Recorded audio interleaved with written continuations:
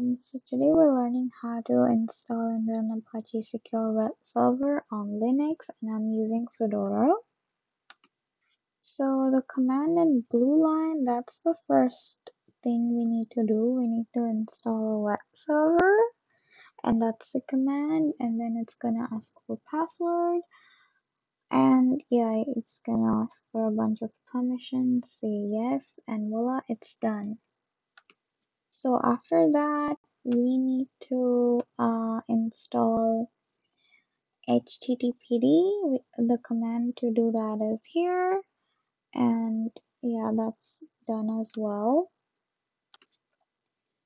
Okay, so once that is done, we need to change some. We need to change some service ports in the firewall. And to do that, this is a command sudo firewall cmd blah blah blah. Okay, and it says it's already enabled because I already did it. And once that's done, we have to run this command to reload it because we changed a file, so now we need to reload it to save the changes.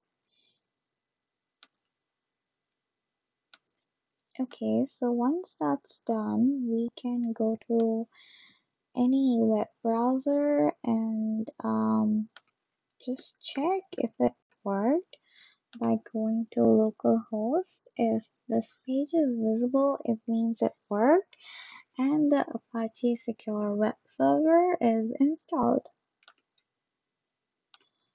Alrighty, now we're learning how to configure web server to use the public HTML folder for all users. So to configure this file, we would need to access as root. So just do su root, enter your password, and then write this command. So once we enter here, there are specific places where we just need to change somewhat, like this line. So this was not a command, we made it a command.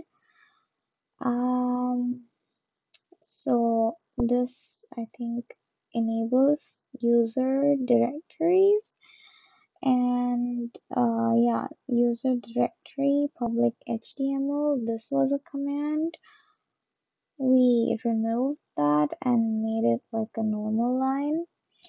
And here, allow override all. You have to add all here, and options, add none here.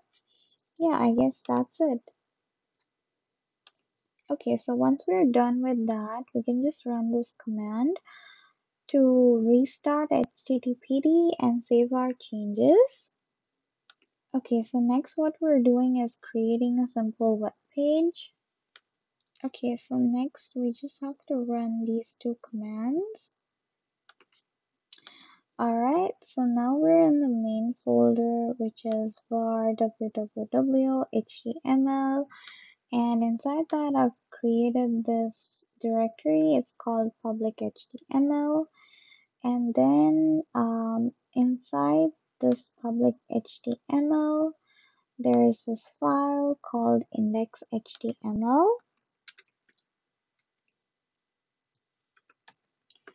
and this is just a simple HTML code, and our web page creation is done. Okay, now we're going to test the page that we created. So this was a localhost page. I'm just gonna write the name of the directory where I made my index page, which is public HTML. Yeah, here it is. User directory test page 1. So that was a success.